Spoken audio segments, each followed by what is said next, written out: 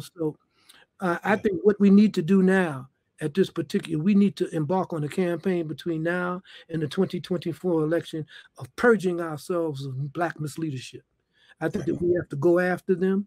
We have to disgrace them. We have to drag them from power, and we have to form our own independent political and social networks so that we could run our own candidates, so that we could begin to put on the referendum bills on the local referendums that address our needs.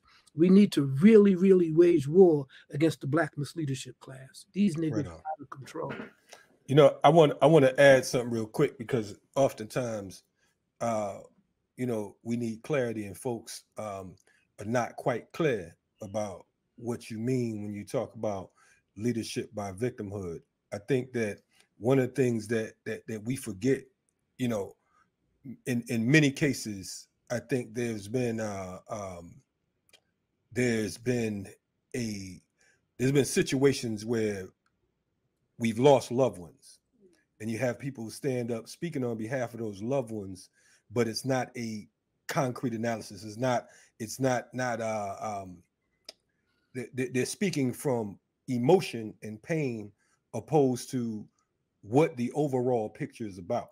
But you know, I don't want to cut you off, Kalonji, but most of the victims of police murder are apolitical.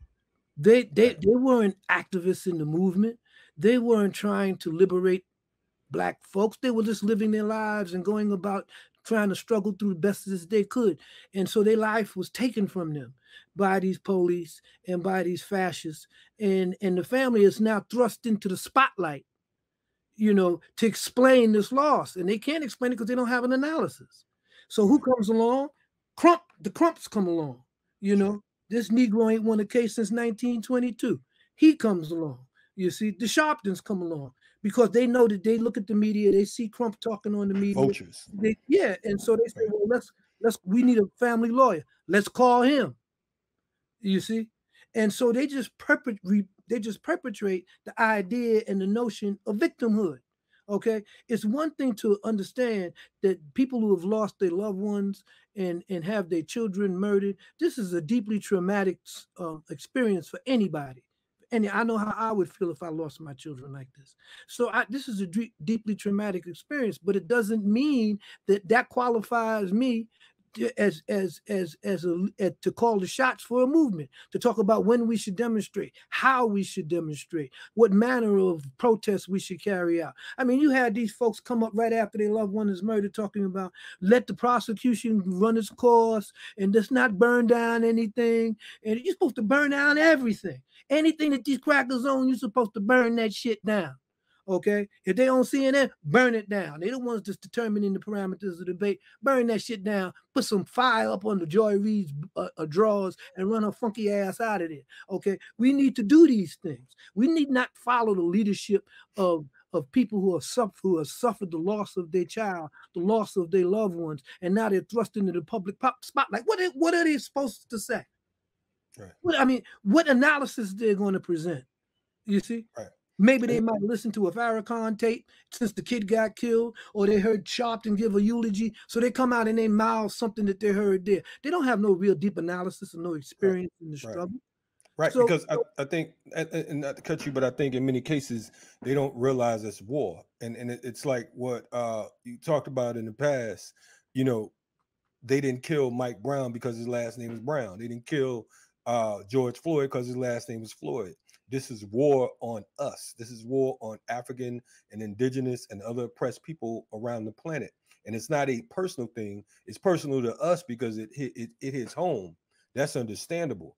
But like you said, just because of the fact that I'm in pain, don't mean that I'm the person to stand up and say that this is what should be done. We have to have a historical analysis and understand who our enemy is. And I think that political education is so important, because without political education, you'll be confused into believing that it's just about your situation. And that's not to take away from your situation, because again, you know, hell yeah, it's going to hit home. But we need, if you have a heart problem, you need a cardiologist. just because I have a doctor on on my title, and I happen to be a dentist, it don't mean I go in fucking with the heart.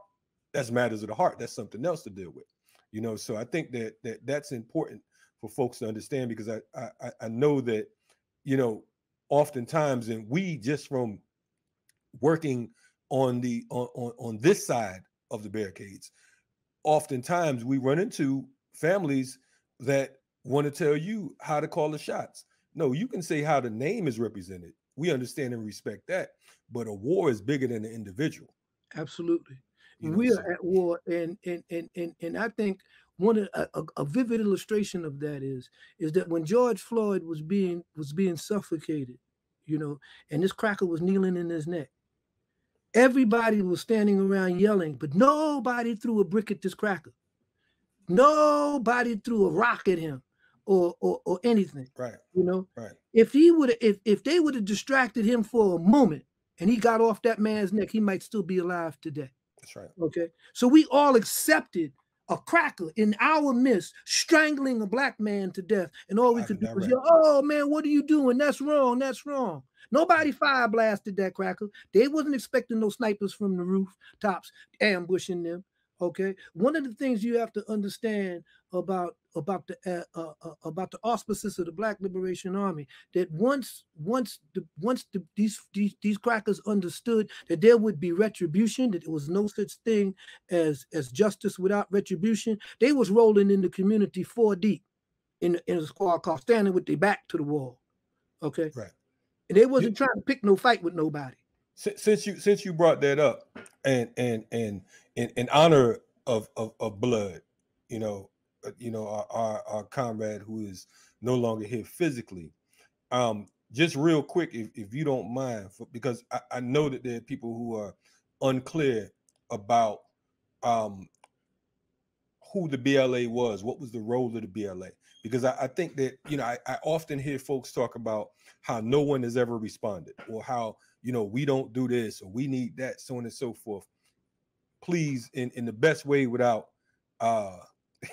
without giving away trade secrets, for lack of better words, Well, you know what, Kalonji, the problem is that the journey of 1,000 miles begins with one single step.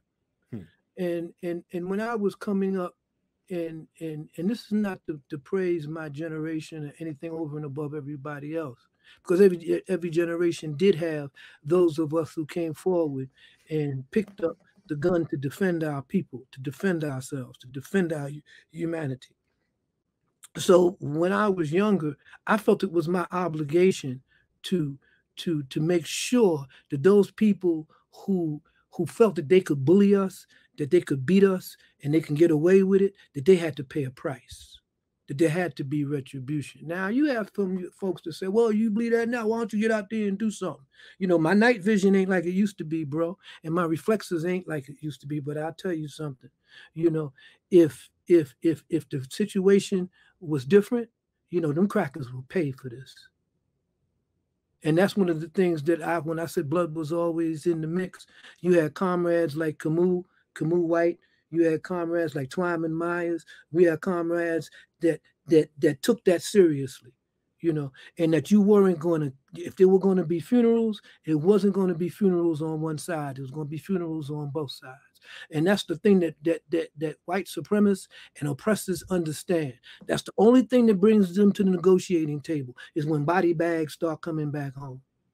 When body bags start coming back home, then the sympathy and the empathy that the family of Breonna Taylor felt for the loss of their daughter, they feel it for the loss of their child. And then people start talking about, man, we can't keep on going like this. Let's come to some type of détente. Let's come to some type of settlement here, And the settlement basically is, you cannot kill me and kill my people with impunity.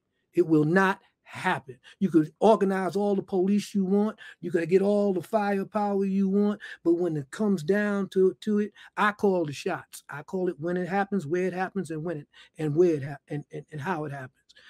So you could bring all that firepower to bear. You're gonna have to occupy the community from block to block, street to street, 24 hours a day. Let's see how that works. Right on.